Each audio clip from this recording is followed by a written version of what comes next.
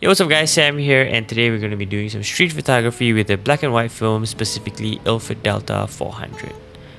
So the one thing about film that's so amazing is that there are so many different film stocks to try, but the problem is that sometimes it can be hard to find, your go-tos, the ones that you can't live without, the ones that you're doing most of your personal projects on. And I found my the color film that I want to be shooting for the rest of my life, and I'm currently experimenting with black and white films that I want to be using for a majority of my projects. I've been mostly shooting with HP5, which I love, but I've always found it a little bit too grainy in most of the shots, even if you're overexposed. So I decided, I was reading online and they said that Delta 400 was a nice alternative. So the first few shots were taken with the Canon AE1. It was a really torrential rain at that point, and there was a small flash flood. I think this was taken in Cheras, if I'm not mistaken.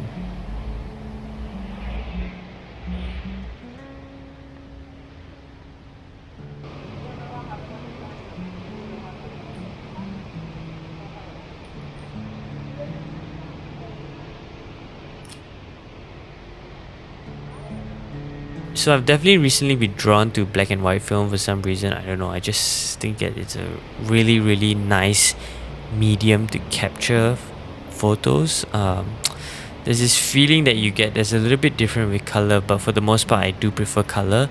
And the one thing I do realize about Delta 400 is that it's nice and contrasty like HP5, but it doesn't have the grain structure that HP5 has. HP5, its grain is quite pronounced and coarse, but Delta 400 seems to be a little bit more subdued, not so obvious, which I particularly like.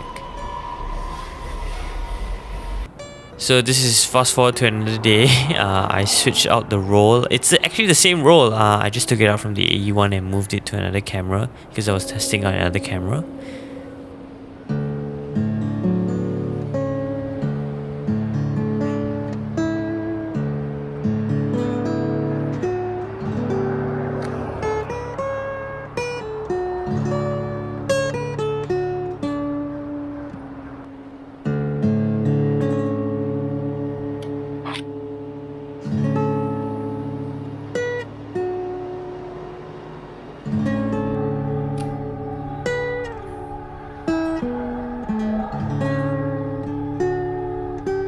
So we come to my more favorite parts of this entire photo walk. The sun was really nice, really nice morning sun, and as you can see, really strong, very nice, creates a lot of contrast and mood.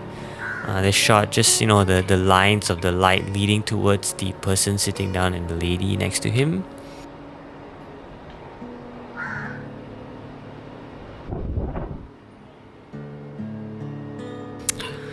Going down the escalator, I saw this really nice streak of light coming in with the shadows. I wish I took the shot higher up instead of right over here when it was a bit lower. I think it's less dynamic, but I love the long shadows and just the amount of people that are just going in and out. So as I was walking, I turned around and saw, just the shadows of people walking in and out. This is probably one of my favorite shots because I love how deep and rich the blacks are, and the highlights are really strong as well.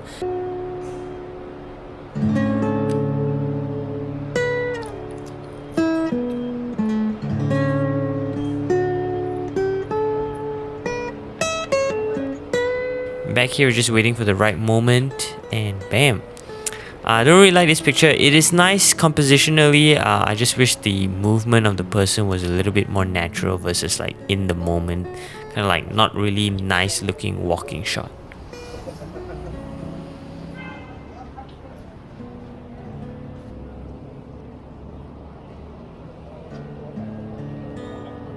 Not a shot that I'm particularly interested in. I was just testing whether this lens could focus to infinity.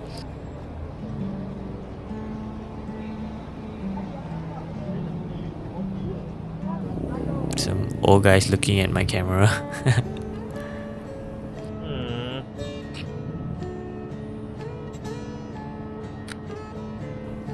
I do like the shot. This reminds me a little bit, it has this really movie like nostalgia feel, so I think that's a part and parcel of why I truly enjoy black and white photos now.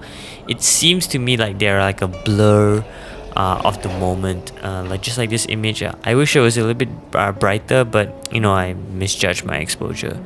But yeah, going back to black and white film, I think it's like this. It reminds me of a moment in time where I'm trying to remember, but I can't really recall the details. It's something special, and I think there is a very specific use case when you're shooting street photos, more so, you know, when you're trying to capture specific moments, capture fleeting moments on the street. I think these are pictures that when people look back in time, they are more of like a blur of the moment, which is something I really like about the feeling that black and white gives. And I think this is probably my favorite shot of the entire day, just the reflections of the skyline and the light against the windows are really beautiful. Just looks like something out of a painting, something I particularly like.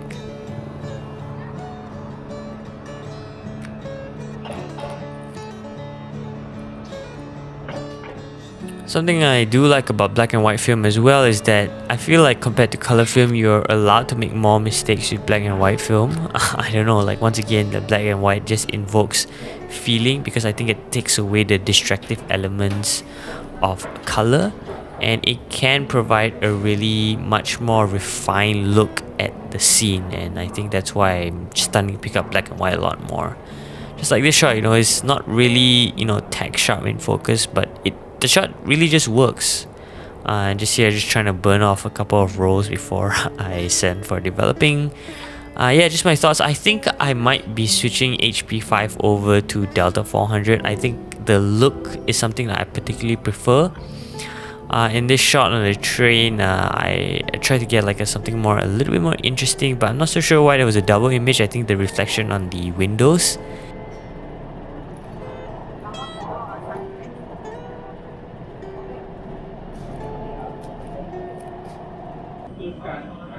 I wish I took the time to compose it properly rather than hip fire. But then again, I think this shot really encapsulates what I was trying to explain about black and white film. It's just like that whole allowing you to remember the moment, but not in a way that is so refined like on color.